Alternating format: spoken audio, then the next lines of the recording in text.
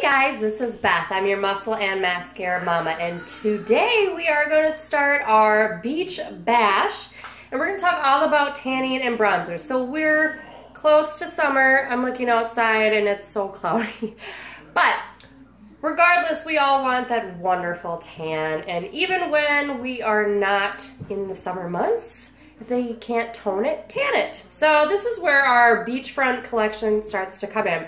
So I'm going to talk today about our two self-tanning products. So we've got our self-tanning lotion, and then we also have a self-tanning spray. Now, the difference between the two was mostly preference. Some people like the spray, some people like the lotion. They basically do the same thing. However, the spray is a little bit more dense in the coloring agent. So this is great for your face, your chest area. Everything else goes on really, really well with the lotion. So I'm going to talk today about how to apply it. But first, we're going to talk about how we prep. The main thing is planning in advance. So 24 hours in advance is when you want to prepare your skin. So that means exfoliating. That can just be with a loofah. You just want to get that last dead layer off of skin, okay? So just a loofah or any of those. Some of them have oils in them, so be careful, and that's exactly why I say 24 hours. But you just want to get that dead skin off. So just loofah all over your body, and then make sure you shave. So your legs especially, and then waiting that 24-hour period really is going to make it better for that coloring agent to sink into your skin.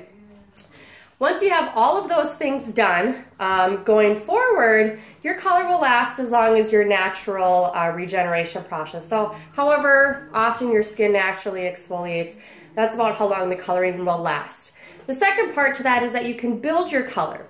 So after your first application, if you're not as dark as that you're hoping, keep going. You can add more applications to get that desired color and then continue on. So we're going to talk first about the lotion.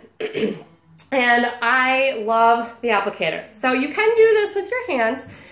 Because the color seeps in so quickly, you want to make sure that you wash your hands with soap and water even during your applications, because it does work that quickly. You're going to get some color right away, and then it will continue to unfold, if you will, for the next couple hours. This comes in our collection, which I'll talk about later on, but you basically wet this sponge and it really helps to smooth things on. If you use your hands, you want to make sure that you're not rubbing it in like you want a lotion. This is going to sink into your skin. Basically rub it on, not in. So I'm going to get this wet here quick. And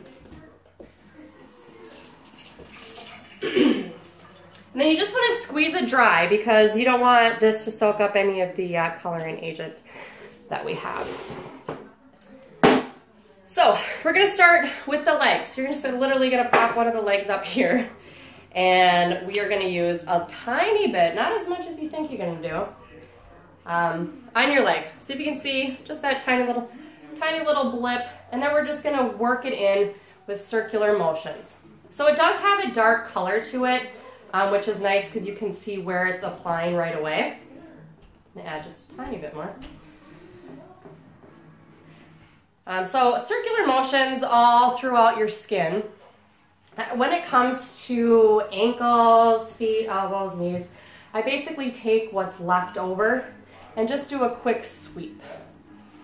So not the same amount of color that I did everywhere else, but just a quick sweep. So I'm doing this kind of lightly here. Oops, that's a little bit much. And again, just blend it in.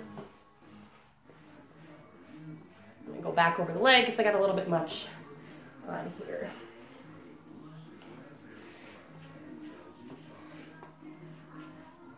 So again, remember the self-tanner. Everywhere the self-tanner goes, the color goes. And you just want to make sure that you're getting all the places that you want that are going to be showing. And again, quickly over the knees.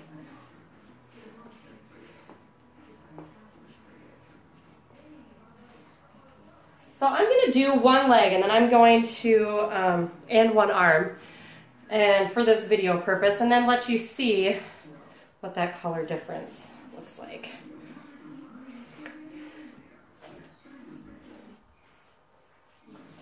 All right, so then we're gonna move on to the stomach here, and I'm just gonna re-wet it again just to kind of smooth that process again.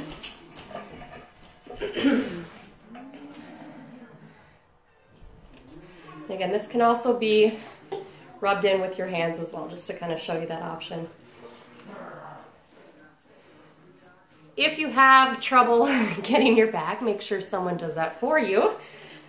I'm just gonna rub all over here, working up to that swimsuit line. It's best to do this like right after you get out of the shower and you're in your bathroom with no clothes on. But for this purpose, we're gonna keep them on. I like to kind of know where my swimsuit line is as well. And then we're gonna do one last application with the arms. And again, just rubbing that color in, making sure you get up and over.